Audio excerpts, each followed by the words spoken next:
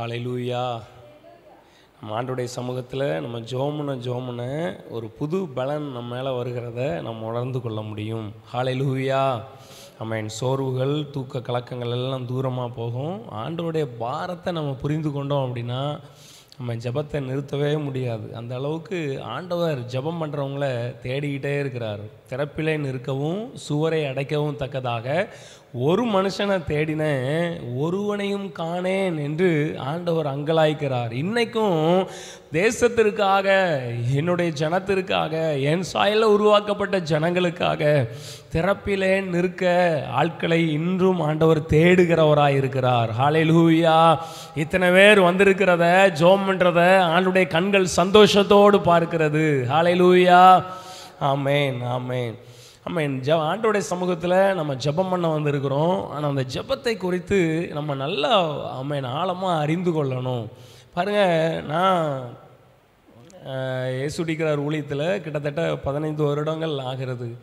ஆனால் அதுக்கு முன்னாடி நான் எப்படி ஊழியத்துக்குள்ளே வந்தேன் அப்படின்னா, எங்கள் அப்பா அம்மா இதே ஊழியத்தில் ஊழியக்காரங்க.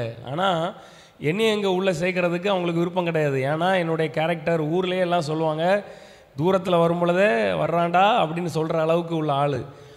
அப்புறம் எங்கள் அப்பா அம்மா அவங்களுடைய பேரை நான் கெடுத்துருவேன் அப்படிங்கிறதுனால அவங்க விருப்பப்படலை. ஆனால் ஷூட்டிங், அதாவது மீடியா டிபார்ட்மெண்ட்டில் அங்கே ஷூட்டிங் காரியங்களுக்காக என்னுடைய நண்பர்கள்லாம் உள்ளே இருந்ததுனால, கூட படித்தவங்க இருந்ததுனால, நீ வீட்டில் சும்மா தானே இருக்க வா அப்படின்னு சொல்லி ஒரு ஹெல்ப்பர் ஒர்க்குக்காக கூப்பிட்டு போனாங்க. கூட்டு போகும்போது ஒரு நாளைக்கு 300 ரூபா, இப்போ 250 ரூபா கொடுப்பாங்க, சாப்பாடு தந்துடுவாங்க. 3 நாள் 4 நாள் ஷூட்டிங் இருக்கும். நல்லா எங்கேனாலும் போயிட்டு அதுக்கப்புறம் வீட்டுக்கு விட்டுருவாங்க. ஒரு நாளைக்கு 250 ரூபா தருவாங்க.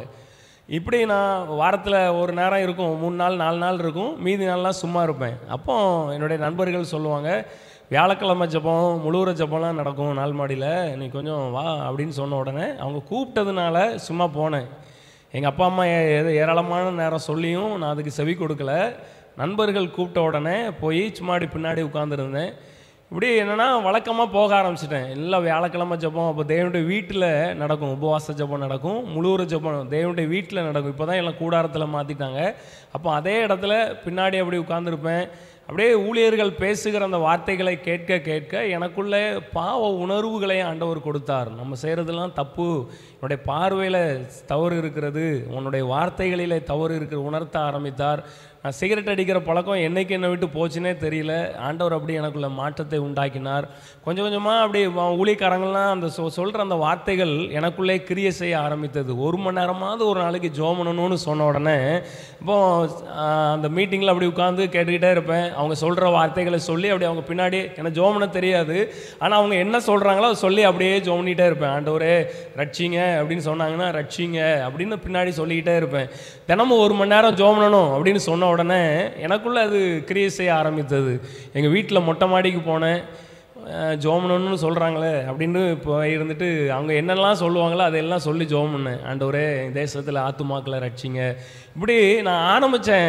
ஆனால் ஆண்டவர் கிருபை தர ஆரம்பித்தார், பாரம் தர ஆரம்பித்தார், அப்படியே ஜெபிக்க வைத்தார். 5 நிமிஷம் கூட என்னால் ஜெபம் பண்ண தெரியாது. எங்கள் வீட்டில் எனக்கு 10 வருடத்துக்கு இளைய என்னுடைய தம்பி இருக்கிறான். சின்ன பையனாக இருக்கும்போது எங்கள் அப்பா சொல்லுவாங்க, அதாவது வீட்டில் குடும்ப ஜெபத்தில் ஜெபம்னு அப்படின்னு சொன்னால் எனக்கு எப்படி ஆரம்பிக்கணும்னு தெரியாது, எப்படி முடிக்கணும்னு தெரியாது.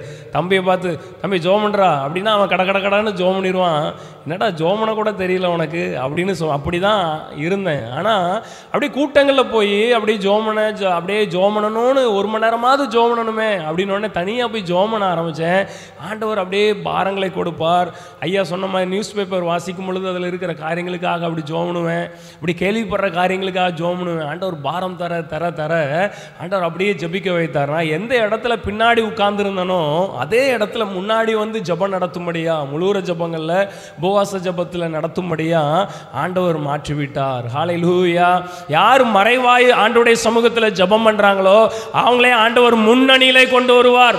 யார் ஆண்டவருடைய பாரத்தை புரிந்து கொண்டு உண்மையாய் மறைவிடங்களிலே கண்ணீர் வடிக்கிறாங்களோ, ஆண்டவருடைய பாரத்தை சுமக்கிறவங்களா இருக்கிறாங்களோ அவங்களுடைய காரியங்கள் மறைந்திருக்க மாட்டாது. அவங்களுடைய தலைகள் குனிந்து போவது இல்லை, அவங்க வெக்கப்பட்டு போவது இல்லை, அவங்க குறுகி போவது இல்லை. அவங்களை முன்னணியிலே ஆண்டவர் கொண்டு வருவார். வாளாக்காமல் தலையாக்குவார், கீழாகாமல் மேலாக்குவார். செய்வார். ஜெபத்தினுடைய மேன்மையை நம்ம அறிந்து கொள்ளணும். நீங்கள் பாருங்கள், நீங்கள் ஒருவேளை சரி கொஞ்சம் நேரம் தானே அப்படின்னு சாதாரணமாக நினச்சிட்டு வருவீங்க. ஆனால் ஆண்டவர் சாதாரணமாக பார்க்கல. என்னுடைய மகள் பகல் முழுவதும் இந்த வேலைகளை செய்திருக்கிறாள். என்னுடைய மகன் பகல் முழுவதும் இவ்வளவு உழைப்பை உடலில் இவ்வளவு கடினமாய் உழைத்திருக்கிறான். ஆனாலும் என் சமூகத்தில் வந்திருக்கிறானே, அவருடைய கண்கள் விசேஷமாய் பார்க்கிறது. ஹல்லேலூயா. பாருங்க, அவருக்காக நம்ம செய்கிற அந்த காரியத்தை அவர் மறக்கவே மாட்டார். இன்னொரு காரியம் பாருங்க, நான் நிறைய பேருக்கு ஜெபம் பண்ணுவேன், செய்தி கொடுப்பேன், நிறைய ஜனங்களுக்கு ஜெபம் பண்ணுவேன். பிசாசின் பிடியில் இருக்கிறவங்களை ஆண்டவர் விடுவிப்பார். ஆனால் பாருங்க, அநேகருக்கு ஆண்டவர் அற்புதங்கள் எல்லாம் செஞ்சிருக்கிறார். ஆனால் எனக்கு சில மாதங்களுக்கு முன்பாக உடல் பலவீனம் வந்தது. என்னால் ஜெபம் பண்ணவே முடியல. அப்போது நானும் ஜெபம் பண்ணி பார்க்குறேன், சரியாகலை. ஹாஸ்பிட்டல் போய் எத்தனையோ டாக்டர்லாம் பார்த்தாச்சு, மருந்து சாப்பிட்டாச்சு, ஊசி போட்டாச்சு, ஒன்றும் சரியாகலை. அதாவது என்னென்னா, விக்கல் தொடர்ந்து 2 நாள் விக்கல் எடுத்துக்கிட்டே இருந்தால் எப்படி இருக்கும் பாருங்களேன். அதாவது சில வயிற்று உபாதை பிரச்சனை வந்துச்சு, அதெல்லாம் சரியாகிட்டு விக்கல் வர ஆரம்பிச்சிருச்சு. அப்படியே விக்கல் 2 நாளாக தூங்க முடியாது, யார்ட்டையும் பேச முடியாது, கண்டினியூஸாக விக்கல் வந்துக்கிட்டே இருக்கும். அதுக்காக நானும் என்னெல்லாமோ பண்ணி பார்க்குறேன், ஒன்றுமே முடியல. ஆனால் பாருங்கள், ஜெபத்தினுடைய வல்லமை எவ்வளோ மேன்மையானதுங்கிறத அதில் நான் அறிந்து கொண்டேன். ஊசி இதுக்குன்னே ஸ்பெஷலாக போய் டாக்டரை பார்த்து ஊசி போட்டு வந்தேன். நிறைய மாத்திரைலாம் எழுதி கொடுத்தாங்க. என்னுடைய ஒய்ஃபு யூடியூப்பில் பார்த்து இதுக்கெலாம் விக்கலுக்கு என்னெல்லாமோ அப்படின்னு என்னமோ மருந்துலாம் கொடுத்து பார்த்தா கொஞ்ச நேரம் நிற்கும், அதுக்கு ஒரு வந்துடும். பாருங்கள், என்னையால் ஜெபம் பண்ண முடியல. உடனே எனக்காக யாராவது ஜெபம் பண்ணா நல்லா இருக்குமே அப்படின்னு ஒரு தாயார் இடத்துல தொடர்பு கொண்டு, சாதாரண ஒரு தாயார் ஜெபம் பண்ண கேட்டேன். அவங்க சிம்பிளாக ஒரு ஜெபம் பண்ணாங்க, ஆண்டவரே அந்த தம்பியை தொடுங்க, சுகமாக்குங்க, அந்த விக்கல் நிற்கட்டும், நைட்டு நல்லா தூங்கட்டும். அப்படியே ஜெபம் பண்ணிட்டு ஆமேன்னு சொன்னாங்க. 2 நாளாக கண்டினியூஸாக இருந்த விக்கல் அப்படியே நின்றுச்சு. ஹல்லேலூயா. பாருங்க, அப்பதான் நான் அறிந்து கொண்டேன். பாருங்க, ஜெபத்தினுடைய வல்லமை ஊசிக்கு சரியாகல, மாத்திரைக்கு சரியாகல, ஆனா அவர் சொல்ல ஆகும், அவர் கட்டளையுடன் இருக்கும். ஹல்லேலூயா. அப்ப ஜெபத்தினுடைய மகிமை என்ன, ஜெபத்தினுடைய வேல்யூ என்னங்கிறத நான் புரிந்து கொண்டேன். அவ்வளோ எந்த ஒரு காரியத்தையும் சாதாரணமாக ஆண்டவர் நினைக்க மாட்டார். என் நாமத்தினால் எதை கேட்டாலும் அதை நான் செய்வேன் என்று சொல்லியிருக்கிறார். அப்ப நம்ம ஜெபம் பண்ற ஒவ்வொரு ஜெபத்தையும் கர்த்தர் பெரிதா எண்ணுகிறார். அவர் கவனமாய் கவனித்துக் கொண்டிருக்கிறார். என்னுடைய பிள்ளைகள் இந்த நேரத்தில் ஜெபம் பண்ணி கொண்டு இருக்கிறாங்க, தேசத்தில் இந்த காரியத்தை செய்யணும் என்று ஆண்டவர் தீவிரமாய் செயல்பட்டு கொண்டு இருப்பார். தேசத்தில் மட்டுமல்ல, என்னென்ன காரியங்களுக்காக ஜெபம் பண்றீங்களோ, உங்க வாழ்க்கையா இருக்கலாம், குடும்பத்தின் காரியமா இருக்கலாம், பிள்ளைகளுக்கா இருக்கலாம், அத்தனை காரியங்கள் உங்கள் கண்கள் காண ஆண்டவர் அற்புதங்களை செய்வார். ஹல்லேலூயா, ஹல்லேலூயா. ஜெபம் சாதாரணமானது அல்ல என்பதை நாம் மறந்துவிடக்கூடாது. இந்த நாளில் நான் என்ன செய்து கொடுக்கணும் ஆண்டவரே அப்படின்னு ஜெபம் பண்ணோடனே ஆண்டவர் ஒரு வசனத்தை தந்தார். அதெல்லாம் ஆயத்தமாகி வந்திருந்தப்போ ஐயா ஆராதனை நேரத்தில் அப்படியே நான் என்னென்ன ரெடி பண்ணிட்டு வந்தேனோ அதெல்லாம் அப்படியே சொல்லிக்கிட்டே இருந்தாங்க. எத்தனை பேர் கவனிச்சிங்கன்னு தெரியல. என்ன வசனம் சொன்னாங்க அப்படின்னு யாராவது சொல்ல முடியுமா? அந்த வசனத்தை சொன்னாங்க, அந்த காரியங்கள் எல்லாம் அப்படி தெளிவாக சொன்னாங்க. யாராவது ஒருத்தங்க சொல்லுங்கள் பார்ப்போமா. கேட்கல சிஸ்டர்? அதிகாரிகளுக்கு ஜெபம் பண்ணாங்க. நான் ஒரு செய்தி ஆயத்தம் படுத்திட்டு வந்திருக்கிறேன் உங்களுக்கு பேசுகிறதுக்காக. அந்த வசனத்தை ஐயா சொன்னாங்க, அந்த அதில் இருக்கிற காரியங்கள் எல்லாம் அப்படி தெளிவாக பேசுனாங்க. யாராவது கவனிச்சிங்களா? சரி, நான் சொல்கிறேன். ஏசாயா தீர்க்கதரிசியின் புஸ்தகம் 49வது அதிகாரத்துக்கு நேராக உங்கள் வேத புத்தகத்தை திருப்பிக் கொள்ளுங்கள். 14வது வசனம், 15வது வசனம், 16வது வசனத்தை நம்ம எல்லோரும் எடுத்துக்கொள்ளுங்க. எல்லோரும் சேர்ந்து வாசிக்கலாம், சரிங்களா? எல்லோரும் எடுத்துக்கொள்ளுங்க. 856வது பக்கம், ஏசாயா 49ஆம் அதிகாரம் 14வது வசனத்திலிருந்து எல்லோரும் சேர்ந்து வாசிக்கலாம். சீயோனோ, கர்த்தர் என்னை கைவிட்டார், ஆண்டவர் என்னை மறந்தார் என்று சொல்லுகிறாள். ஸ்திரீயானவள் தன் கற்பத்தின் பிள்ளைக்கு இறங்காமல் தன் பாலகனை மறப்பாளோ? அவர்கள் மறந்தாலும் நான் உன்னை மறப்பதில்லை. இதோ என் உள்ளங்கைகளில் உன்னை வரைந்திருக்கிறேன், உன் மதில்கள் எப்பொழுதும் எனக்கு முன்பாக இருக்கிறது. 15வது வசனம் பாருங்க. ஸ்திரீயானவள் தன் கற்பத்தின் பிள்ளைக்கு இறங்காமல் தன் பாலகனை மறப்பாளோ? அவர்கள் மறந்தாலும் நான் உன்னை மறப்பதில்லை. ஹல்லேலூயா. இந்த வசனத்தை ஐயா ஆராதனை நேரத்தில் சொன்னாங்க. எத்தனை பேர் கவனிச்சிங்க? கரங்களை உயர்த்தி காட்டுங்களேன். ஆமென். பாருங்க, உடனே ஆண்டவர் அதை உறுதிப்படுத்தினதை என்னால் உணர்ந்து கொள்ள முடிந்தது. இன்னைக்கு ஆண்டவர் உங்களோடு பேசும்படி ஆண்டவர் சொன்ன வார்த்தை என்ன அப்படின்னா, நான் உன்னை மறப்பது இல்லை. என்னுடைய மகனே, என்னுடைய மகளே, ஆண்டவர் உங்களை பார்த்து சொல்றாரு, நான் உன்னை மறப்பது இல்லை. ஹல்லேலூயா. தனிப்பட்ட விதத்தில் ஒவ்வொருவருக்கும் முன்னாடி வந்து சொல்றாரு, என்னுடைய மகளே நான் உன்னை மறப்பது இல்லை, என்னுடைய மகனே நான் உன்னை மறப்பது இல்லை. பாருங்க, ஸ்திரீயானவள் தன் கற்பத்தின் பிள்ளைக்கு இறங்காமல் தன் பாலகனை மறப்பாளோ? ஆண்டவர் தன்னை ஒரு தாய்க்கு ஒப்பிட்டு இந்த இடத்துல சொல்றாரு. பாருங்க, ஸ்திரீயானவள் தன் கற்பத்தின் பிள்ளைக்கு இறங்காமல் தன் பாலகனை மறப்பாளோ? புதிதாய் குழந்தையை பெற்றெடுத்த அந்த தாயை கவனிச்சு பார்த்தீங்கன்னா, தன்னுடைய குழந்தை அப்படியே தொட்டிலில் இருந்தாலும் கட்டிலில் இருந்தாலும் அவங்க கிச்சனில் வேலை பார்த்துக்கிட்டு இருந்தாலும் குழந்தை மேலே எப்பொழுதுமே ஒரு கவனமாக இருந்துக்கிட்டே இருப்பாங்க.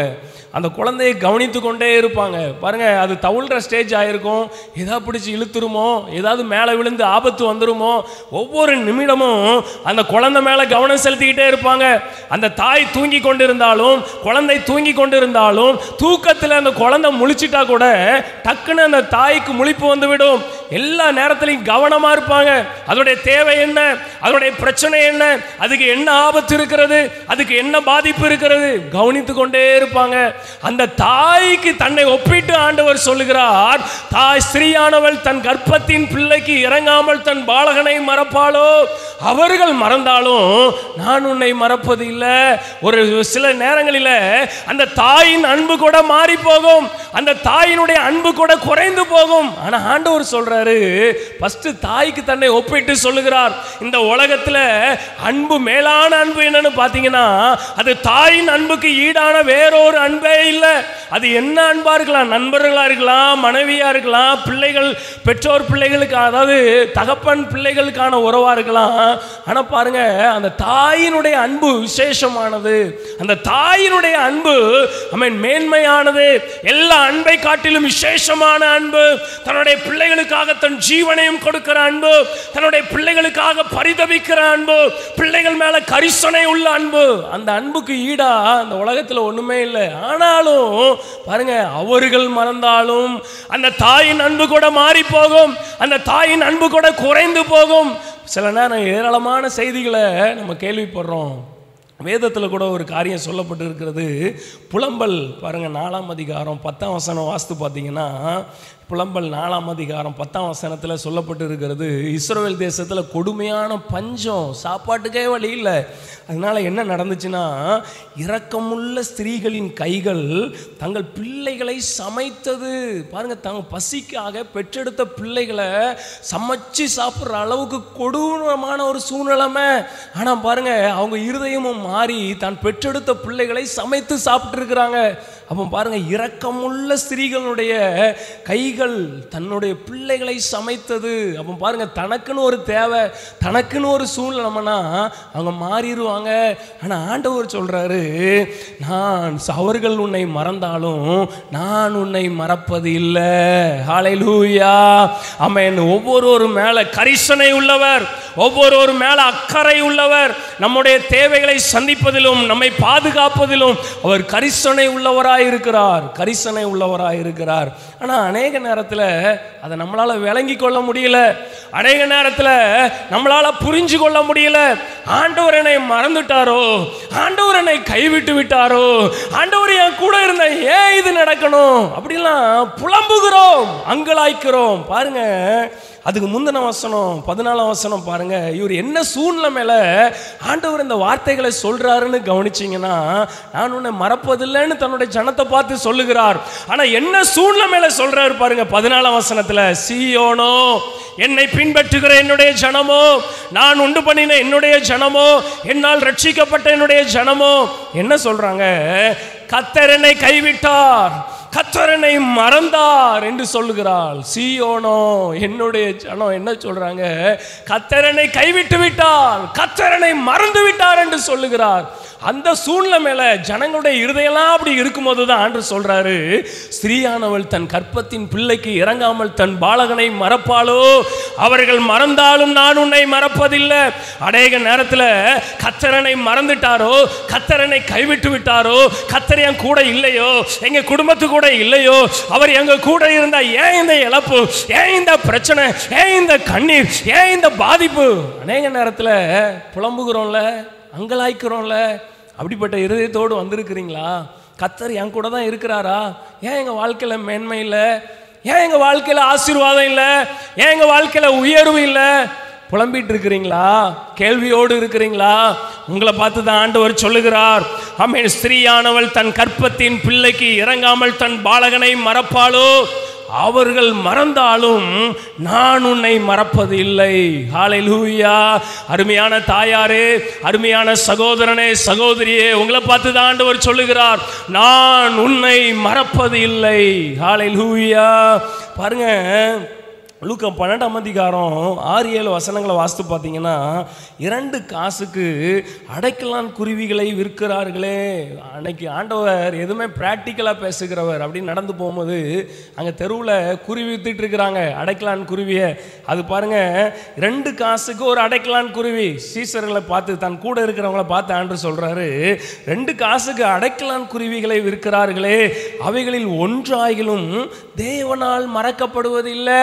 வானத்தில் சுதந்திரமா பறந்துட்டு இருக்கிற அந்த பறவை, அதுல ஒண்ணு கூட தேவனால மறக்கப்படுவதில்லை.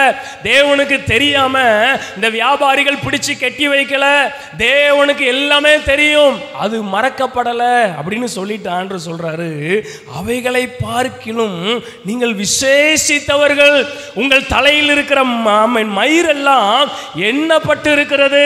ஆண்டவர் சொல்றாரு, கர்த்தரனை மறந்துட்டாரோ, கர்த்தரனை கைவிட்டு விட்டாரோ அங்கலாச்சிட்டு இருக்கிறீங்களா?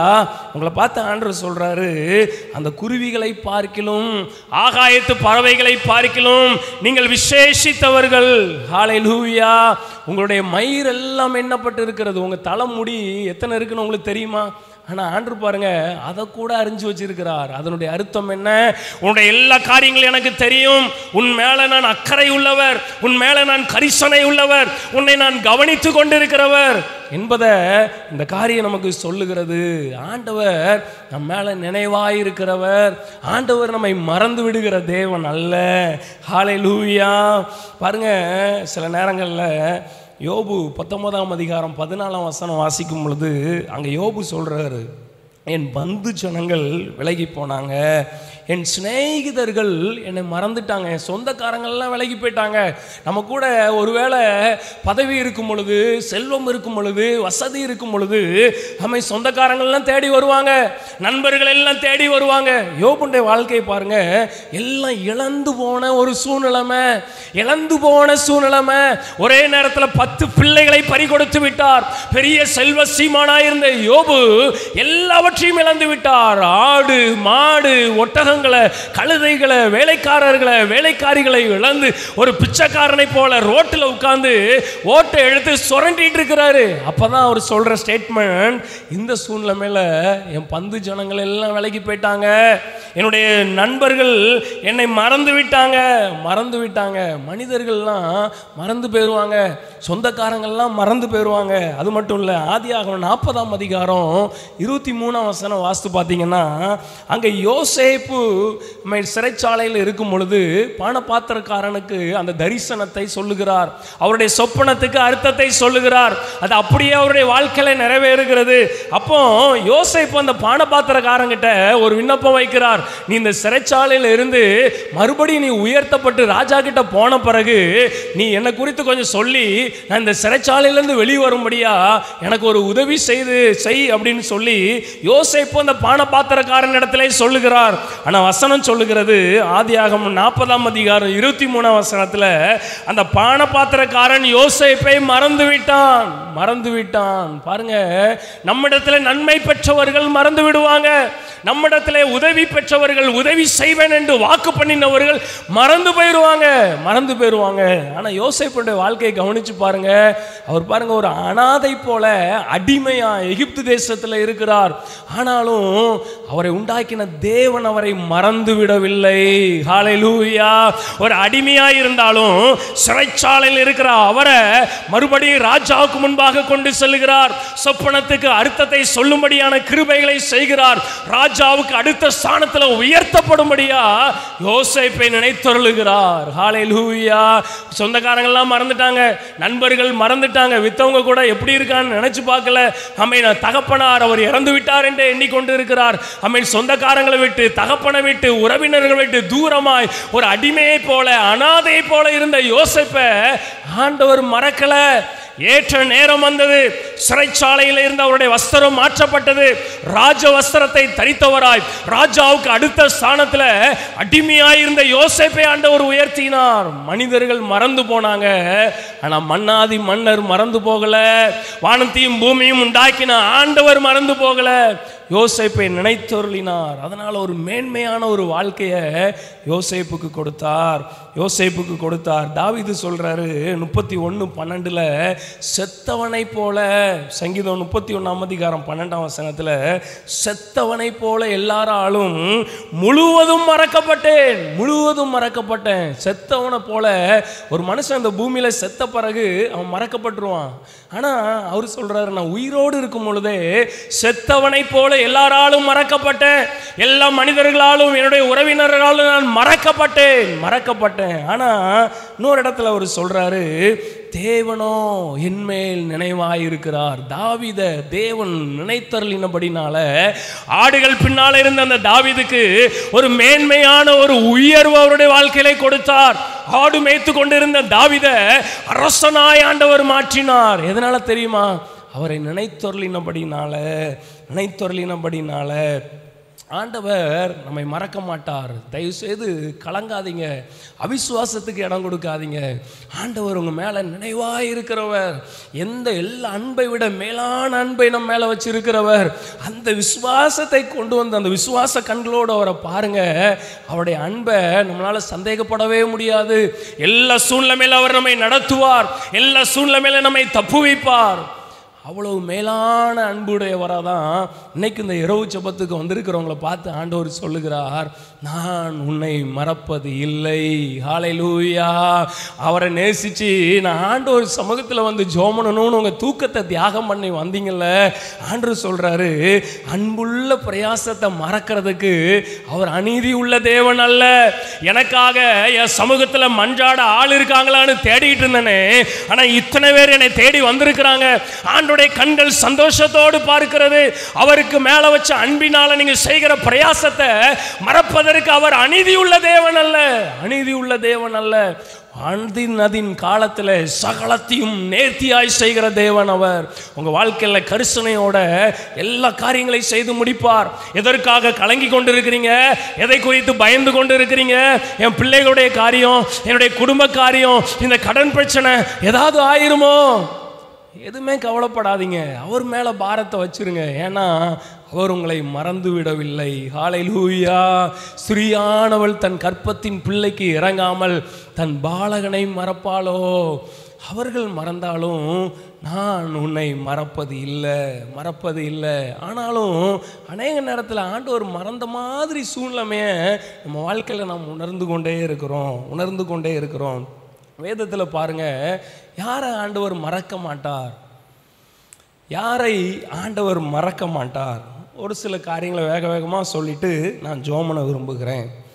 யாரை ஆண்டவர் மறவாதவர்? ஆனாலும் எனக்கு டவுட் வருது.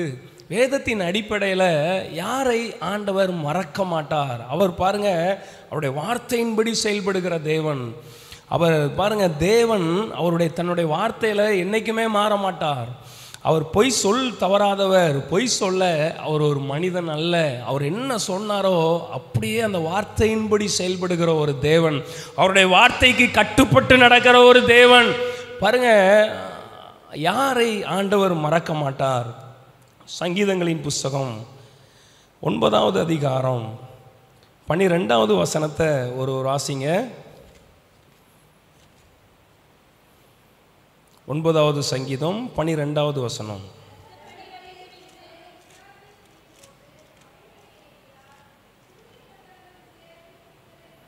ஆமேன். பாருங்க, அதனுடைய பின்பகுதி, சிறுமைப்பட்டவருடைய கூப்பிடுதலை மறவார். யார் ஆண்டவர் மறக்க மாட்டார்? சிறுமைப்பட்டவருடைய கூப்பிடுதலை ஆண்டவர் மறக்க மாட்டார்.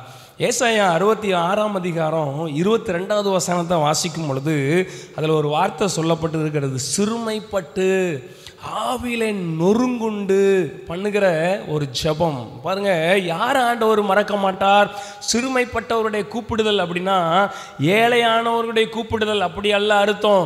பாருங்க, சிறுமைப்பட்டு தேவனுக்கு முன்பாக தன்னை தாழ்த்தி ஆவியிலே நொறுங்குண்டு, இருதயத்தில் ஒரு பாரத்தோட, இருதயம் நொறுங்குண்டு யார் ஜெபம் பண்றாங்களோ, அவரை நோக்கி அப்படி கூப்பிடுறாங்களோ அவங்கள ஆண்டவர் மறக்க மாட்டார். ஹல்லேலூயா.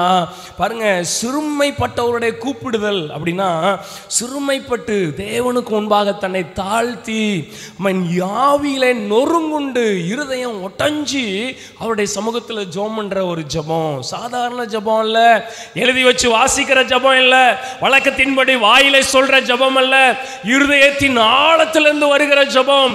சிறுமைப்பட்டு ஆண்டவருக்கு முன்னாடி தன்னை தாழ்த்தி ஆவியிலே நொறுங்குண்டு இருதயம் ஒட்டஞ்சி அந்த பாரத்தினால நிரம்பி ஜெபம் பண்ற ஜெபத்தை, அந்த கூப்பிடுதலை அவர் மறக்க மாட்டார், மறக்க மாட்டார். சங்கீதம் 51:17 தேவனே, நொறுங்குண்டதும் நறுங்குண்டதுமான இருதயத்தை நீர் புறக்கணீர். எப்படிப்பட்ட ஜெபத்தை ஆண்டவர் மறக்க மாட்டார்னா, ஒரு நொறுங்குண்ட இருதயத்தோட, ஒரு நறுங்குண்ட இருதயத்தோட பண்ணுகிற அந்த ஜெபத்தை ஆண்டவர் ரிஜெக்ட் பண்ணவே மாட்டார், ஆண்டவர் புறக்கணிக்கவே மாட்டார். வேதத்தில் பாருங்க, ஆயக்காரனும் ஒரு பரிசேயனும் தேவாலயத்துக்கு ஜெபம் போறாங்க. அந்த பரிசேயன் பாருங்க, நான் இந்த ஆயக்காரனை மாதிரிலாம் இல்லை, வாரத்தில் 2 நேரம் நான் உபவாசிக்கிறேன், தசம்பாகம் கொடுக்குறேன், அவனை மாதிரி இல்லை, இவனை மாதிரி இல்லை, நான் அப்படி இருக்கிறேன் இப்படி இருக்கிறேன், அப்படி பெருமையான காரியங்களே பேசிட்டு போகிறான். ஆனால் அந்த ஆயக்காரனை குறித்து சொல்லப்பட்டு இருக்கிறது, இப்போ வானத்துக்கு நேராக தன் கண்களையும் ஏறெடுக்க துணியாமல் தன் கைகளை மார்பிலே அடித்து கொண்டு, பாவியாகிய என் மேல தேவனே, பாவியாகிய என் மேல் கிருபையாயிருன்னு அவர் ஜெபம் பண்றாரு. பாருங்க, வசனம் சொல்லுகிறது, பரிசேயன் அல்ல, இவனே தன் வீட்டிற்கு நீதிமானாக போனான் என்று எழுதப்பட்டு இருக்கிறது. இப்போ ஆலயத்துக்கு நம்ம எப்படி வர்றோம்னு முக்கியம் அல்ல, ஆலயத்திலிருந்து எப்படி போறோங்கிறதா முக்கியம். ஆலயத்துக்கு 2 நபர்கள் வருகிறாங்க. ஒரு நபர் பெருமையாய் பேசி ஜெபம் பண்ணுகிறான், ஒரு நபர் ஆவியிலே நொறுங்குண்டு தன்னை தேவனுக்கு முன்பாக தாழ்த்தி ஒட்டஞ்ச இருதயத்தோட ஜெபம் பண்றாரு. அவர் நீதிமானாக்கப்படுகிறார், அவருடைய ஜெபம் அங்கீகரிக்கப்படுகிறது. அந்த பரிசேயனுடைய ஜெபம் ரிஜெக்ட் பண்ணப்படுகிறது, அது ஏற்றுக்கொள்ளப்படவே இல்லை, அது பரலோகத்தை சென்று அடையவே இல்லை. ஆனா இந்த ஆயக்காரனுடைய ஜெபம் பாருங்க, இருதயம் ஒட்டஞ்சு பண்ணுகிற அந்த ஜெபம் ஒட்டனே தேவனால் கேட்கப்படுகிறது. இவனே தன் வீட்டிற்கு நீதிமான் ஆக்கப்பட்டவனாய் புறப்பட்டு போனான் என்று சொல்லப்பட்டு இருக்கிறது. அப்போ இருதயம் ஒட்டஞ்சு ஜெபம் பண்ற அந்த ஜெபத்தை ஆண்டவர் என்னைக்குமே புறக்கணிக்க மாட்டார். சிலுவையில் 2 கள்ளர்கள் ஜெபம் பண்றாங்க. பாருங்க, நீ தேவனுடைய குமாரனை ஆனால் எங்களை ரட்சித்துக்கொள், உன்னையும் ரட்சித்துக்கொள் அப்படின்னு இன்னொரு கள்ளன் ஜெபம் பண்றான். ஆனா இன்னொரு கள்ளன் பாருங்க, ஆண்டவரே அப்படின்னு உட்டஞ்ச இருதயத்தோட, நீர் பரதேசியில் வரும்பொழுது என்னை நினைத்தருளும், ஆண்டவரே உம்முடைய ராஜ்யத்தில் வரும்பொழுது என்னை நினைத்தருளும், ஒரு உட்டஞ்ச இருதயத்தோட ஜெபம் பண்றான். அவன் தன்னை தாழ்த்தி, அவருக்கு முன்பாக தன்னை தாழ்த்தி, அவன் நறுங்குண்ட இருதயத்தோட, நொறுங்குண்ட இருதயத்தோட ஜெபம் பண்றான். அவன் தான் ஏற்றுக்கொள்ளப்படுறான், அவன் தான் அங்கீகரிக்கப்படுறான். அப்ப சிறுமைப்பட்டவருடைய கூப்பிடுதலை ஆண்டவர் மறக்க மாட்டார். சும்மா வழக்கமா ஜெபம் பண்ற ஜெபம் இல்லை, சும்மா பேருக்கு ஜெபம் பண்ற ஜெபம் இல்லை. ஜெபம்னு வந்துட்டாலே ஆண்டவருக்கு முன்னாடி நிற்கிறோம், அவர் தன்னை தாழ்த்தி இருதயம் ஒட்டஞ்சி பண்ணுகிற அந்த ஜெபம் மிகவும் பலனுள்ளதாக இருக்கிறது. ஹல்லேலூயா. அப்படி அநேக காரியங்களை வேதத்தில் சொல்லி கொண்டே போக முடியும். கானானிய ஸ்திரீனுடைய ஜெபம் பாருங்க, ஆண்டவர் சொல்றாரு, பிள்ளைகளுடைய அப்பத்தை நான் நாய்க்கு போட மாட்டேன். ஆண்டோடைய சமூகத்தில் அந்த அம்மா வந்து ஜெபம் பண்றாங்க, நான் உனக்கெல்லாம் பதில் தர மாட்டேன், நாய்க்கெல்லாம் நாய்க்குட்டிக்கெல்லாம் போடுறது நல்லதில்லை, தன்னை நாயின்னு சொல்லிட்டாரு. ஆனா கோபப்பட்டு போகல, பாருங்க, உண்மைதான் ஆண்டவரே, ஆனாலும் மேஜைக்கு கீழே இருக்கிறத நாய்க்குட்டிகள் தின்னுமே. தன்னை தாழ்த்தி ஜெபம் பண்றாங்க. பாருங்க, அந்த கானானிய ஸ்திரியை ஆண்டவர் உடனே அந்த விசுவாசத்தை கனம் பண்ணி, அந்த நொறுங்குண்ட இருதயத்தை கனம் பண்ணி உடனே ஆண்டவர் அற்புதம் செய்கிறார். நீ விரும்புகிறபடி உனக்கு ஆக கடவுது, உன் விசுவாசத்தின்படி உனக்கு ஆக கடவுது என்று ஆண்டவர் அற்புதம் செய்கிறார். வியாதியாய் பிசாசினால் பாதிக்கப்பட்ட வீட்டில் இருக்கிற தன்னுடைய மகளுக்கு ஆண்டவர் அற்புதம் செய்கிறார். அப்ப நொறுங்குண்ட இருதயத்தோட ஜெபம் பண்ற ஜெபத்தை ஆண்டவர் புறக்கணிக்க மாட்டார். பரிதிமை குருடனை பாருங்க, இயேசுவே தாவீதின் குமாரனே எனக்கு இறங்கணும் பாருங்க, அப்படியே ஒட்டஞ்ச இருதயத்தோட உண்மையான இருதயத்தோட கூப்பிடுகிறான். பாருங்க, பிறவிலே குருடனாக இருந்து அவனுடைய கண்கள் திறக்கப்படுகிறது. எவ்வளோ பெரிய அற்புதம்! ஒரு இதை வாசிக்கும் பொழுது ஒரு ஒரு தேவ மனிதர் விதமாய் சொன்னார், யோசுவா சூரியனையும் சந்திரனையும் நிப்பாட்டினார், ஆனால் அந்த பரிதிமை குருடன் சூரியனையும் சந்திரனையும் உண்டாக்கினவரே நிப்பாட்டி விட்டான். பாருங்க, அவன் நிறைய பிச்சை எடுத்துக்கிட்டே இருப்பான். ரோட்டில் போகிறவங்களாம் ஐயா ஐயானா யாருமே அவனுக்கு கண்டுகொள்ள மாட்டாங்க, அசட்டை பண்ணிட்டு போயிடுவாங்க. ஆனால் இயேசு வருகிறான்னு கேள்விப்பட்டு கூப்பிடுறான். ஃபஸ்ட்டு அவருக்கு செவி கொடுக்கல, கூப்பிட்டுக்கிட்டே இருக்கிறான். உடஞ்ச இருதயத்தோட கூப்பிட கூப்பிட அவரால் தாண்டி போக முடியல.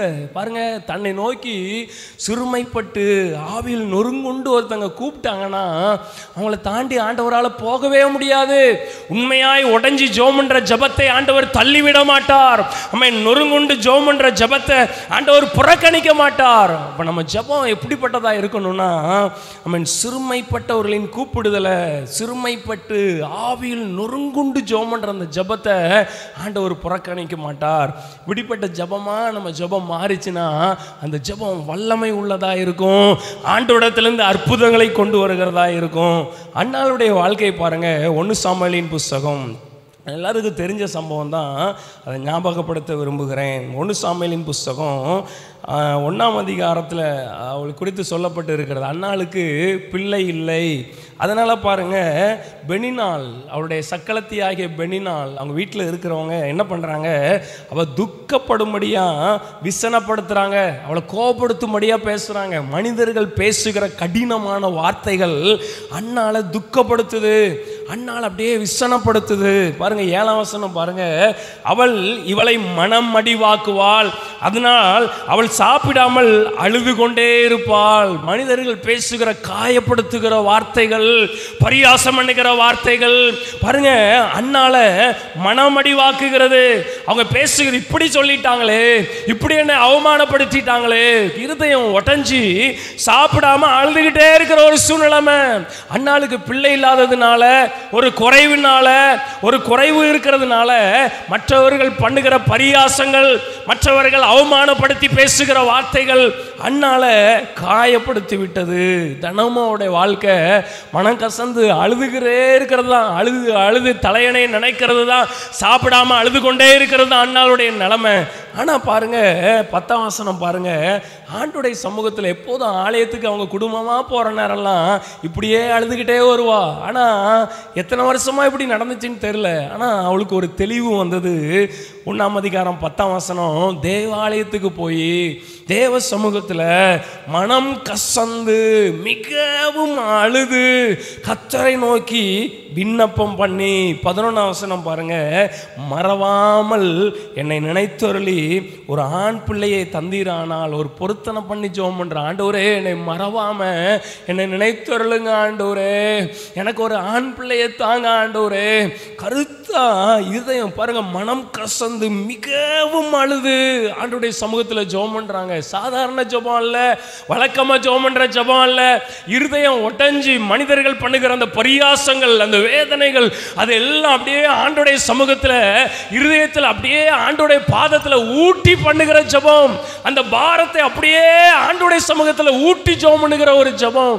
இந்த ஜெபத்தை பாருங்க எவ்வளவு வல்லமை உள்ளது. 15ஆம் வசனம், நான் கர்த்தருடைய சந்நிதியில் என் இருதயத்தை எல்லாம் ஊற்றி விட்டேன். 19ஆம் வசனம் பாருங்க, எத்தனை வருடமோ பிள்ளை இல்லை, வாழ்நாள் ஃபுல்லாக அழுதுகிட்டே இருந்தாங்க. எத்தனை பேர்கிட்ட சொல்லி அழுதாங்கன்னு தெரியல.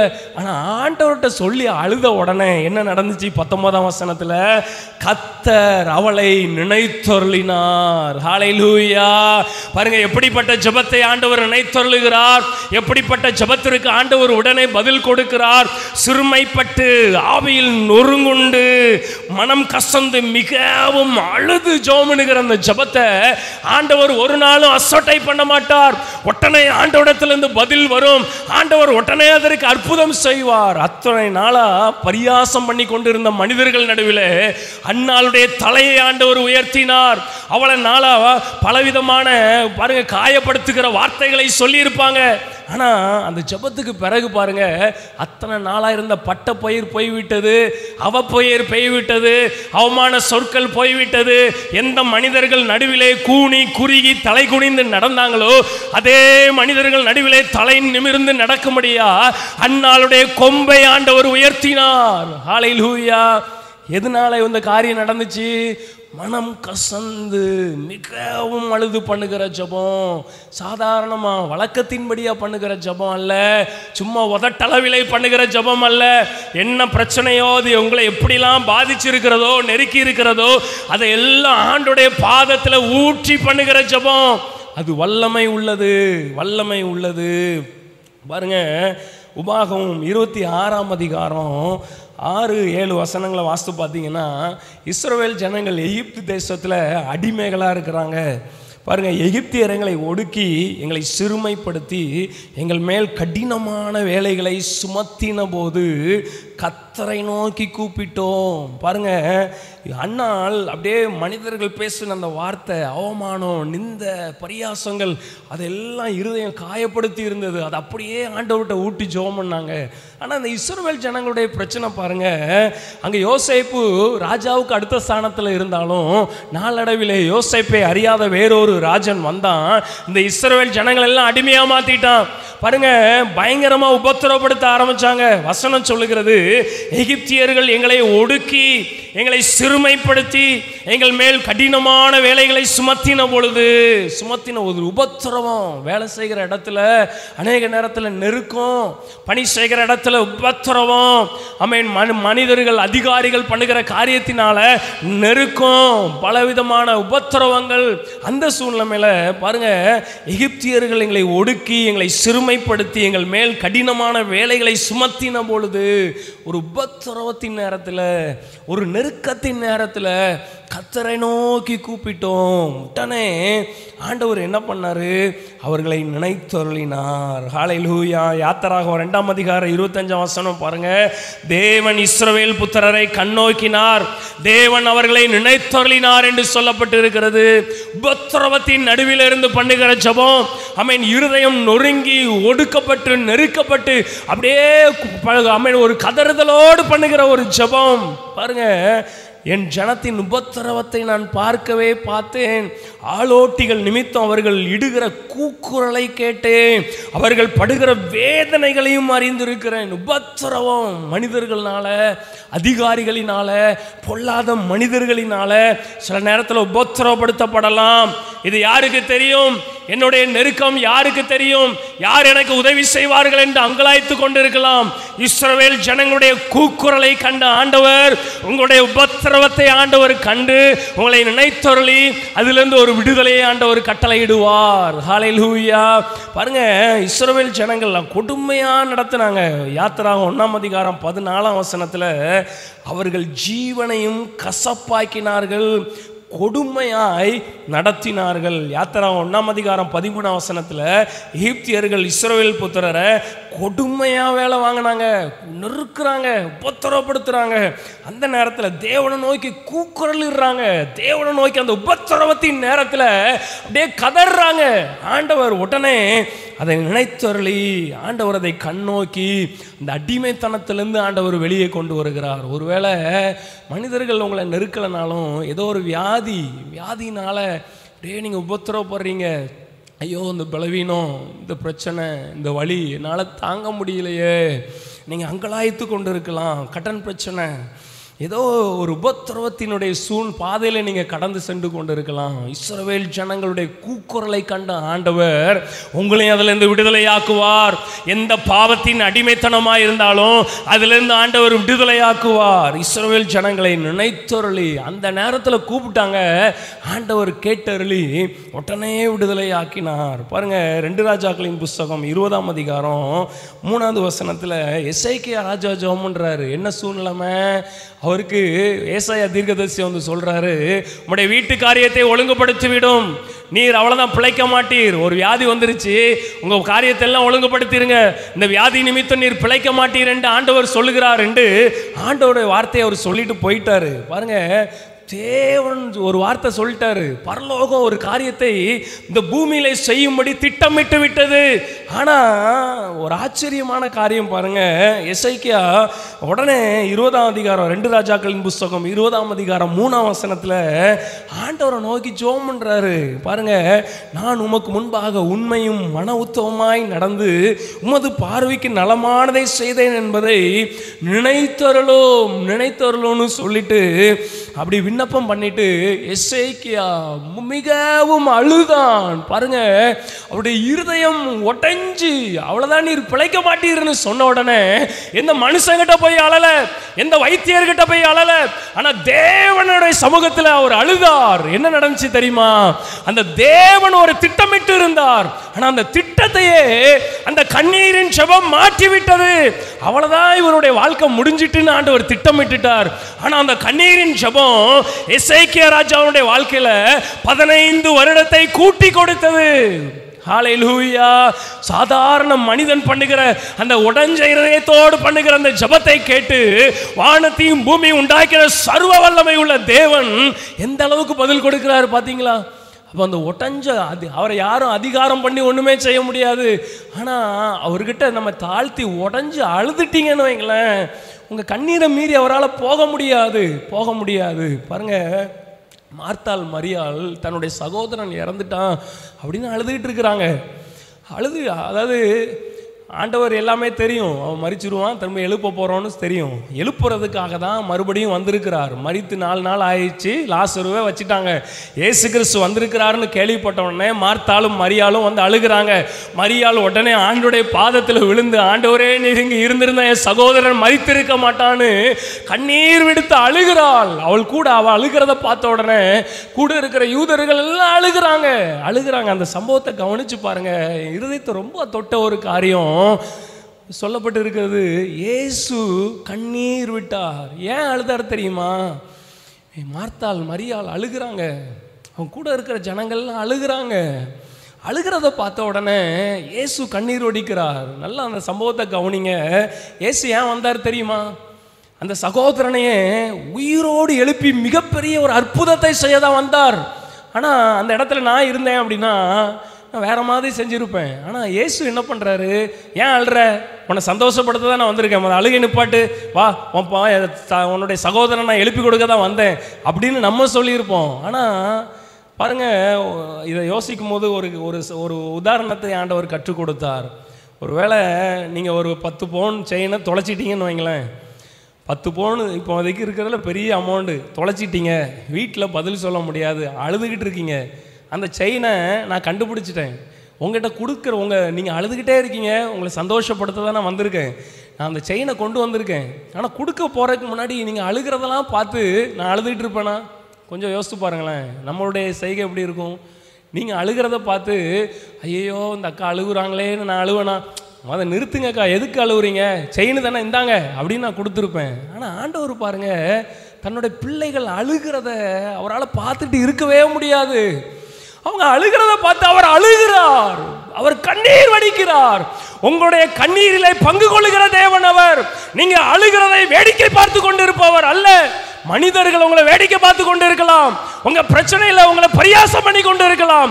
நீங்க இருதயம் உடைஞ்சு அழுதீங்கன்னா உங்களுக்காக பாரம் கொள்ளுகிற ஒரு ஆண்டவர், உங்களுக்காக பரிதாபிக்கிற ஒரு ஆண்டவர். அவர் தான் சொல்றாரு, நான் உன்னை மறக்க மாட்டேன். அந்த இடத்துல பாருங்க, அவர் அழுகிறார். அதுக்கு பிறகுதான் மறுபடியும் அவனை எங்கே வச்சிங்க காட்டுங்க அப்படின்னு கூப்பிட்டு வந்து கல்லை புரட்டுங்கள்னு சொல்லி லாசருவே வெளியே வா என்று சொல்லுகிறார்.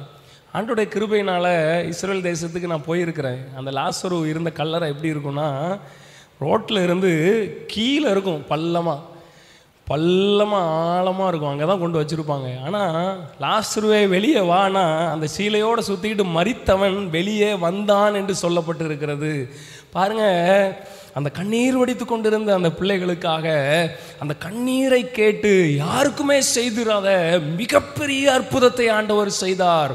ஒருவேளை உங்கள் வாழ்க்கையில், பிள்ளைகளுடைய வாழ்க்கையாக இருக்கலாம், உங்கள் வாழ்க்கையாக இருக்கலாம், அவ்வளோதான், இது மரித்து விட்டது, இது முடிந்து விட்டது என்று நீங்கள் நினைத்து கொண்டு இருக்கலாம்.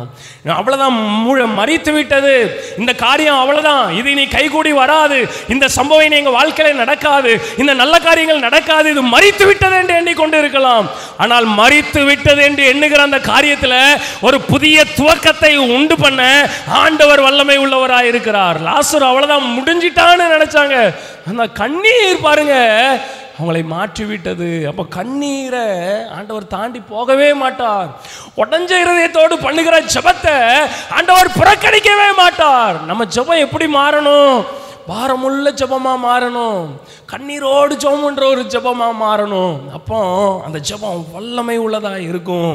ஆண்டவர் சிறுமைப்பட்டவர்களின் கூப்பிடுதலை மறக்கவே மாட்டார். ஹல்லேலூயா. பாருங்க, யார் ஆண்டவர் மறக்க மாட்டார்? இன்னொரு நபருடைய ஒரு ஜெபத்தை சொல்லிவிட்டு நான் ஜெபம் பண்ண விரும்புகிறேன். ஆதியாகமத்தின் புஸ்தகம் 18ஆம் அதிகாரம் 18ஆம் வசனம் வாசிக்கும் பொழுது ஆண்டவர் ஆபிரகாமுக்கு தரிசனமாகிறார். தரிசனமாகி ஒரு காரியம் சொல்றாரு. சோதோம் கொமோராவினுடைய கூக்குரல் பெரிதாயிருக்கிறது, அதற்கு என் பரலோகத்துக்கு வந்து அவங்க பாவம் எட்டி இருக்கிறது, பரலோகத்துக்கு வந்து எட்டி இருக்கிற அந்த கூக்குரலின்படி அவங்க செய்திருக்கிறாங்களான்னு பார்க்க நான் வந்திருக்கிறேன் அப்படின்னு சொல்லிட்டு சோதோம் கொமோராவுக்கு நியாய தீர்ப்பு கொடுப்பதை பற்றி ஆண்டவர் சொல்லி இருக்கிறார். அதை ஆபிரகாம் அறிந்து கொண்டார். உடனே தொடர்ந்து இருக்கிற வசனங்களை வாசிக்கும் பொழுது உடனே அந்த பட்டணத்திற்காக அவர் ஜெபம் பண்ணுகிறார். ஆண்டவர் பாருங்க, நான் செய்ய போகிறதை ஆபிரகாமுக்கு மறைப்பேனோ? ஜெபம் பண்ணுகிற ஒரு மனிதனுக்கு ஆண்டவர் ஒரு காரியத்தை சொல்லுவார். ஏன் அப்படின்னா, ஆண்டவருடைய சாயலில் உருவாக்கப்பட்ட மனிதர்களை அழிப்பது ஆண்டவருக்கு பிரியம் இல்லை. ஆனா பாவம் பெருகும் பொழுது ஆண்டவருடைய நீதியின்படி அவர் நியாய தீர்ப்பு கொடுத்தாக வேண்டும். அந்த பட்டணத்திற்காக பரிந்து பேசுகிறவர்கள் இருந்தா, அந்த ஜனங்களுக்காக பரிந்து தேவனிடத்தில் மன்றாடுகிறவர்கள் இருந்தா, ஒருவேளை அந்த ஜனங்கள் தப்பு வைக்கப்படுவாங்க. அந்த பாரத்தோடு தான் ஆபிரகாமுக்கு இந்த காரியத்தை ஆண்டவர் சொல்லுகிறார். ஆனால் தொடர்ந்து வாஸ்து பார்த்தீங்கன்னா, அந்த பட்டணத்தில் நீதிமான்கள் இருந்து அழிப்பீரோ?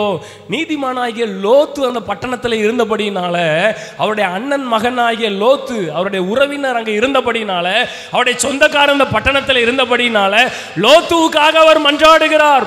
ஆண்டவரே, 50 நீதிமான்கள் இருந்த அந்த பட்டணத்தை அழிப்பீரோ? 45 நீதிமான்கள், 40 நீதிமான்கள், அப்படியே மன்றாடி கொண்டே இருக்கிறார். ஆனால் அந்த லோத்துவுக்காக தான் அவர் ஜெபம் பண்ணினார். ஒருவேளை அந்த பட்டணத்து ஜனங்களெல்லாம் மன்னிங்கன்னு ஒரு மண்டாடி இருந்தால் சோதோம் கொமோரா அழியாமல் தப்புவிக்கப்பட்டு இருக்கும். ஆனால் அந்த இடத்துல கவனித்து பாருங்கள், தேவனுடைய சமூகத்தில் லோத்துவுக்காக அவர் பரிந்து பேசி மன்றாடி ஒரு ஜெபம் பண்ணுகிறார். 19ஆம் அதிகாரத்துக்கு வாங்க. 19ஆம் அதிகாரம் 29வது வசனத்தை நம்ம வாசிக்கும் போது, சோதோம் கொமோரா பட்டணத்திற்கு நியாய தீர்ப்பு கொடுக்கும்படியா எல்லா காரியங்கள் ஒழுங்காகிவிட்டது. இப்போ லோத்துவுக்காக ஆபிரகாம் தேவனுடைய சமூகத்தில் விண்ணப்பம் பண்ணி இருக்கிறார். அவர் தேவனுடைய மனிதன், ஒரு உடைஞ்ச இருதயத்தோட தேவனுக்கு முன்பாக தன்னை தாழ்த்தி, ஆண்டவரே, நான் தூசியும் சாம்பலுமான ஒரு மனுஷன், இன்னொரு விஷயம் இடத்துல பேசுகிறேன், ஆண்டவருக்கு கோபம் வராமல் இருக்கட்டும்னு தன்னை தாழ்த்தி சிறுமைப்பட்டு அவர் ஜெபம் பண்ணினார். ஆனால் லோத்துவுக்காக தான் அவர் ஜெபம் பண்ணினார்.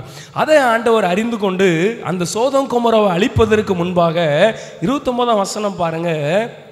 தேவன் அந்த சமபூமியின் பட்டணங்களை அழிக்கும் போது தேவன் ஆபிரகாமை நினைத்து லோத்து குடியிருந்த பட்டணங்களை தாம் கவிழ்த்து போடுகையில் லோத்தை அந்த அழிவின் நடுவில் இருந்து தப்பி போகும்படி அனுப்பிவிட்டார். இந்த வசனத்தினுடைய அர்த்தம் என்ன தெரியுமா? அந்த லோத்து குடியிருக்கிற அந்த பட்டணத்துக்கு ஆண்டவர் அழிவை உண்டு பண்ண போகிறார். அப்போ ஒருவேளை நீதிமானாகிய லோத்து அந்த பட்டணத்தில் இருக்கான்னு லோத்துவதான் ஆண்டவர் நினைவு கூறணும். ஆனா வசனம் சொல்லுகிறது ஆபிரகாமை நினைவு கூர்ந்து லோத்தை அந்த அழிவின் நடுவில் இருந்து தப்பி போகும்படி அனுப்பிவிட்டார். பாருங்க, யாரு ஆண்டவருடைய சமூகத்தில் மற்றவங்களுக்காக ஜெபம் பண்றாங்களோ அந்த ஜெபத்தினுடைய காரியம் நிறைவேற போகும் பொழுது, ஒருவேளை நம்ம தேசத்துக்காக ஜெபம் பண்றோம், ஆண்டவரே எங்க தேசத்தை பாதுகாத்துக்கோங்க, ஜனங்கள் எல்லாம் ரட்சிங்க, ஜனங்கள் எல்லாம் தப்பு வைக்கப்படட்டும், கொத்து கொத்தா மரணங்கள் தடுக்கப்படட்டும் நம்ம ஜெபம் பண்ணி இருக்கிறோம். ஆனா அப்படிப்பட்ட மரணங்கள் வருகிற சூழ்நிலை வரும் பொழுது ஜெபம் பண்ணின உங்களையும் என்னையும் ஆண்டவர் நினைவு கூர்ந்து அந்த ஜனங்களை அழிவுக்கு விலக்கி ஆண்டவர் தப்புவிப்பார். ஹல்லேலூயா, இதுதான் சத்தியம். பாருங்க, ஆபிரகாமை நினைத்து அந்த இடத்தை அழிவை கொண்டு வர போகிறார். ஆபிரகாமை நினைவு கூறுகிறார்.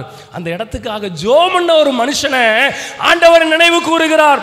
இந்திய தேசத்தில் ஒரு அழிவு வரப்போகுதுன்னா ஜெபம் பண்ண உங்களையும் என்னையும் ஆண்டவர் நினைவு கூறுவார். ஹல்லேலூயா, அந்த ஜனங்களை நினைவு கூர்ந்து பாருங்க, தேசத்தினுடைய ஜனங்களுக்கு வர்ற அழிவுக்கு விலக்கி அவங்களை பாதுகாப்பார். அதுக்காக தாங்க நீங்களும் நானும் கூடி வந்திருக்கிறோம். நம்ம தேசம் தப்புவிக்கப்படணும்னா, நம்ம தேசம் பாதுகாக்கப்படணும்னா, குழந்தைகளும் பெரியவர்களும் முதியவர்களும் பாதுகாக்கப்படணும்னா, கொத்து கொத்தா மரணங்கள் தடுக்கப்படணும்னா தேவனுடைய சமூகத்தில் நினைப்பூட்டுதலான ஜெபங்கள் ஏறெடுக்கப்பட வேண்டியது அவசியம். அதற்காக தான் நம்ம ஜெபம்ங்கிற இந்த ஜெபத்தை ஆண்டவர் ஏற்படுத்தி நம்மை ஒன்று கூட்டி இருக்கிறார். இதை நம்ம சாதாரணமாக நினைக்க கூடாது. அதனால இந்த ஜெபத்தை மேன்மையாக எண்ணுங்கள், தொடர்ந்து வந்து ஜெபம் பண்ணுங்கள். நம்ம பண்ணுகிற ஜெபத்தை நினைவு கூர்ந்து திரளான ஜனங்களை ஆண்டவர் அழிவுக்கு விலக்கி தப்புவிப்பார். ஆபிரகாமை நினைவு கூர்ந்து லோத்துவை ஆண்டவர் தப்புவிக்கிறார். அது மட்டும் இல்லை, மற்றவங்களுக்காக ஜெபம் பண்ணுறவங்கள நினைவு கூர்ந்த ஆண்டவர் சும்மா விட மாட்டார். பாருங்கள், யோபுனுடைய புஸ்தகத்துக்கு வாங்க. யோபு 42ஆம் அதிகாரம். ஒரு காரியத்தை சொல்லிட்டு நான் ஜெபம் பண்ண விரும்புகிறேன். 42ஆம் அதிகாரம் பாருங்கள், 8ஆம் வசனத்தை வாசிக்கும் பொழுது, என் தாசனாகிய யோபுவும் உங்களுக்காக வேண்டுதல் செய்வான், நான் அவன் முகத்தை பார்த்து உங்களை உங்கள் புத்தியினத்துக்கு தக்கதாக நடத்தாதிருப்பேன். யோபுனுடைய சிநேகிதர்கள் மேலே தேவனுக்கு கோபம் வருகிறது. பாருங்க, தேவ கோபத்துக்கு ஏதுவா இருக்கிற காரியங்களுக்காக நம்ம ஜெபம் பண்ணோம். தேசத்தில் தேவனுக்கு பிரியமில்லாத செயல்களில் ஈடுபடுறவங்க மனம் திரும்பணும்னு ஜெபம் பண்ணோம். தேவ கோபத்துக்கு ஏதுவா இருக்கிறவங்களுக்காக இங்கே யோபு ஜெபம் பண்றாரு. அப்போ என்ன நடக்குது? ஆண்டவர் சொல்றாரு, என் தாசனாகிய யோபுவினுடைய முகத்தை பார்த்து, மற்றவங்களுக்காக தேவ கோபத்துக்கு எதுவா இருக்கிறவங்களுக்காக எந்த ஒரு மனிதன் ஜெபம் பண்ணுகிறானோ அவன் முகத்தை பார்த்து அவனை நான் நினைவு கூர்ந்து உங்கள் புத்தி இனத்துக்கு தக்கதாக உங்களை நடத்தாதிருப்பேன். அப்ப நம்ம நினைச்சு அந்த ஜனங்களை ஆண்டவர் தப்பு வைக்கிறார்.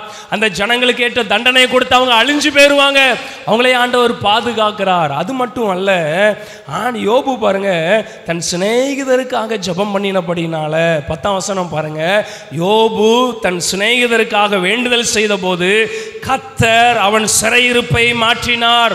யோபு எல்லாம் இழந்து போன நிலைமையில இருக்கிறார். அவன் வியாதிப்பட்ட சூழ்நிலையில இருக்கிறார். அப்படிப்பட்ட சூழ்நிலையிலையும் அவன் தேவ கோபத்துக்கு ஏதுவானவர்களுக்காக அவர் விண்ணப்பம் செய்கிறார். அவருடைய விண்ணப்பத்தை கேட்டு அவருடைய சிறையிருப்பை ஆண்டவர் மாற பண்ணினார்.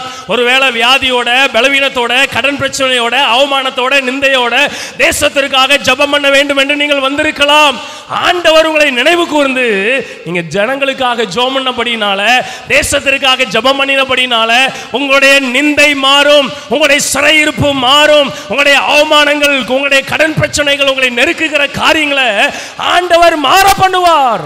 ஹல்லேலூயா, இதுதான் சத்தியம். நம்ம ஜெபம் பண்ணும் பொழுது ஜெபம் பண்றவங்க வாழ்க்கையில் இருக்கிற சிறையிருப்பை ஆண்டவர் மாற்றுவார். வியாதியா இருக்கலாம், பலவீனமா இருக்கலாம், கடன் பிரச்சனையா இருக்கலாம், தோல்வியா இருக்கலாம், இழப்புகளா இருக்கலாம், எதுவாய் இருந்தாலும் இழந்து போனதை 2 மடங்காய் கொடுத்து யோபுவை ஆண்டவர் ஆசீர்வதித்தார். ஆண்டவர் ஏன் நம்மளை நினைவு கூறுகிறார் தெரியுமா? ஆமென். கர்த்தர் நம்மை நினைத்து இருக்கிறார், அவர் நம்மை ஆசீர்வதிப்பார். அதான் ஆரம்பத்திலே சொன்னேன், முழு இரவு ஜெபத்தில் ஜெபம் பண்ண யாக்கோபை தான் ஆண்டவர் இஸ்ரவேலாய் ஆசீர்வதித்து அவருடைய சந்ததியை, பூமியே ஆச்சரியத்தோடு, உலக ஜனங்களை ஆச்சரியத்தோடு பார்க்கும்படியா ஆண்டவர் மேன்மைப்படுத்தி இருக்கிறார். அப்போ யார் ஜெபத்துக்கு முக்கியத்துவம் கொடுத்து ஒட்டஞ்ச இருதயத்தோட பாருங்க, சிறுமைப்பட்டு ஆவியில் நொறுங்குண்டு யார் ஜெபம் பண்ணுறாங்களோ அந்த ஜெபத்தை ஆண்டவர் மறக்கவே மாட்டார். அது மட்டும் அல்ல, அது ஜெபத்துக்கும் பதில் தருவார். ஜெபம்னு உங்களுடைய சிறையிருப்பையும் மாற்றி உங்களையும் ஆண்டவர் ஆசீர்வதிப்பார். ஹல்லேலூயா. இந்த சத்தியத்தை நீங்க அறிந்து கொண்டீங்கன்னா ஜெபம் பண்ணாம இருக்கவே மாட்டீங்க, ஜெபத்திற்கு முக்கியத்துவம் கொடுப்பீங்க. அதனால தான் ஆண்டவர் உங்களோடு பேசி கொண்டு இருக்கிறார். ஹல்லேலூயா. அப்படி எழுந்து கொள்ளலாமா? ஆமென். நான் உன்னை மறப்பது இல்லை. தாய் தன் கற்பத்தின் பிள்ளைக்கு இறங்காமல் தன் பாலகனை மறப்பாளோ? அவர்கள் மறந்தாலும் நான் உன்னை மறக்க மாட்டேன். தயவு செய்து ஒரு 2 நிமிடம் எழுந்திருக்கொள்ளுங்க. ஆண்டோடைய சமூகத்தில் நம்ம ஜெபம் பண்ண போகிறோம். ஆமென். உங்களை ஆண்டவர் ஆசீர்வதிக்க போகிறார். ஆமென். ஹல்லேலூயா. வசனத்தை கேட்கறதுனால, சும்மா வெறுமையாக கேட்டுட்டு அப்படியே போகிறதுனால ஒரு பிரயோஜனம் அல்ல. ஆண்டவரே இந்த வசனத்தின்படி என்னை ஆசீர்வதிங்கன்னு நீங்கள் ஜெபம் பண்ணும்போது தான் அந்த ஆசீர்வாதத்தை பெற்றுக்கொள்ள முடியும். முதலாவது, ஆண்டவரே சாதாரண ஜெபம் எனக்கு வேண்டாம் ஆண்டவரே. ஆமென். இருதயம் ஒட்டஞ்சி ஜெபம் பண்ணுகிற ஒரு ஜெபாவி எனக்கு தாங்க ஆண்டவரேன்னு கேளுங்க. ஆமென். ஆண்டவரே, வழக்கமா ஜெபம் பண்ற ஜெபம் இல்ல, எழுதி இருக்கிறத வாசிக்கிற ஜெபம் இல்ல, உதட்டளவிலே பண்ணுகிற ஜெபம் இல்ல, இருதயம் ஒட்டஞ்சி இருதயத்தை ஊற்றி பண்ணுகிற அந்த ஜெபம், அந்த ஜெபாவி எனக்கு தாங்க ஆண்டவரே, அந்த ஜெபாவி எனக்கு தாங்க ஆண்டவரே. ஆமென். இன்னும் அதிகமாக ஜெபம் பண்ணணும்னு தான் கர்த்தர் உங்களை அழைத்து கொண்டு வந்திருக்கிறார். ஆமென். தன்னுடைய ஜெபாவினால் உங்களை நிரப்ப போகிறார். அப்படியே கரங்களை தட்டி ஆண்டவரை துதிங்க. ஆண்டவரே, ஒரு புதிய அபிஷேகத்தினால நிரப்புங்க. இந்த நடு ராத்திரி வேளையில ஆண்டவரே, இந்த விடிய கால வேளையில ஆண்டவரே, உங்க பிள்ளைகள் மேல உங்க அபிஷேகம் ஊற்றப்படட்டும், ஒரு ஜெப ஆவி ஊற்றப்படட்டும். கரங்களை தட்டி பெற்றுக்கொள்ளுங்க. ஒரு 2 நிமிடம் அப்படியே ஆண்டவரை துதிங்க. ஆண்டவரே, புதிய அபிஷேகம், புதிய எண்ணெயின் அபிஷேகம். ஆமென். உடைஞ்சி அழுது கண்ணீரோடு ஜெபம் பண்ணுகிற ஒரு ஜெப ஆவி உங்க பிள்ளைகள் மேல ஊற்றப்படட்டும். மற்றவர்களுக்காக, தேவ கோபத்துக்கு ஏதுவா இருக்கிறவர்களுக்காக விழித்திருந்து ஜெபிக்கிற ஒரு அபிஷேகம் இயேசுவின் நாமத்தில் ஊற்றப்படுவதாக. ஆண்டவரே, யோபுவினுடைய சிறையிருப்பை மாற்றினது போல உங்க பிள்ளைகளுடைய சிறையிருப்புகளை மாற்றுங்க ஆண்டவரே. இழந்து போன நன்மைகளை 2 மடங்கா கொடுத்து உங்க பிள்ளைகளை ஆசீர்வதிப்பீராக. என்ன காரியத்திற்காக உங்க சமூகத்தில் வேண்டுதலோடு வந்தாங்களோ அந்த காரியங்கள் அற்புதங்கள் நடப்பதாக. உங்க பிள்ளைகளை ஆசீர்வதிங்க ஆண்டவரே. அங்கே அவனை ஆசீர்வதித்தார் என்ற வார்த்தையின்படி உங்க பிள்ளைகள் மேல உங்க தயவுள்ள கரம் அமரட்டும் ஐயா. ஒவ்வொருவரை கர்த்தர் தொடுவீராக, ஒவ்வொருவரை கர்த்தர் ஆசீர்வதிப்பீராக ஆண்டவரே. நீங்க அப்படி செய்கிறதற்காக ஸ்தோத்திரம். இந்த சபையை ஆசீர்வதிங்க. இங்க இருக்கிற வாலிபர்கள் கர்த்தருக்காக எழும்பட்டும் ஆண்டவரே. ஆவியானவர் கிரியை செய்வீராக. ஐயாவுக்காக ஜெபிக்கிறோம், குடும்பத்திற்காக ஜெபிக்கிறோம், உடன் ஊழியருக்காக ஜெபிக்கிறோம், சபையில பொறுப்பா இருக்கிறவங்களுக்காக ஜெபிக்கிறோம் ஐயா. எல்லாரும் மேல கர்த்தருடைய ஆவியானவர் ஆளுகை செய்வீராக. உடைய ஊழியக்காரரை இந்த பகுதியில் ஏற்படுத்தினதின் நோக்கம் இயேசுவின் நாமத்தில் நிறைவேறுவதாக. உங்க கரத்தில் ஒப்பு கொடுக்கிறோம், நீங்க பொறுப்படுத்திக் கொள்ளுங்க. இயேசு கிறிஸ்துவின் நாமத்தில் ஜெபிக்கிறோம் ஜீவனுள்ள நல்ல பிதாவே.